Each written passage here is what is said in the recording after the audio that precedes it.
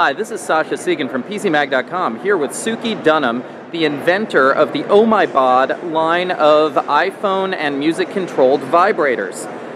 Ms. Dunham, can you give me a quick précis of how the Blue Motion, your new Bluetooth-based vibrator, works? So basically, Blue Motion is USB rechargeable. It's connected via Bluetooth to our iPhone or Android-based app. And it has 5 different features. It takes advantage of accelerometer, takes advantage of some tap technology. I can show you one right here. Wave.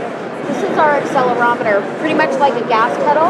As you tilt your phone down or your device, the vibrations get stronger and stronger. You can even lock an intensity into place when you find something that you really like. We also have something we call tap and touch. So basically I just am tapping the screen. The app is recording that and playing that back in vibrations. Now, I've also heard that your products are being used outside the bedroom. Where have you heard of people using your products that people might not think of someone using a vibrator? Well, as an example, dinner time. So couples might have a date night. They want to be a little flirty, be a little playful.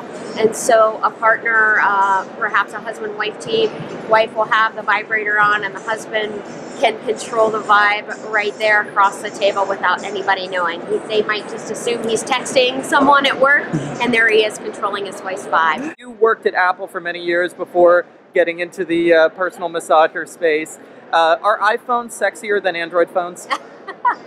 I think anything that turns your partner on is sexy.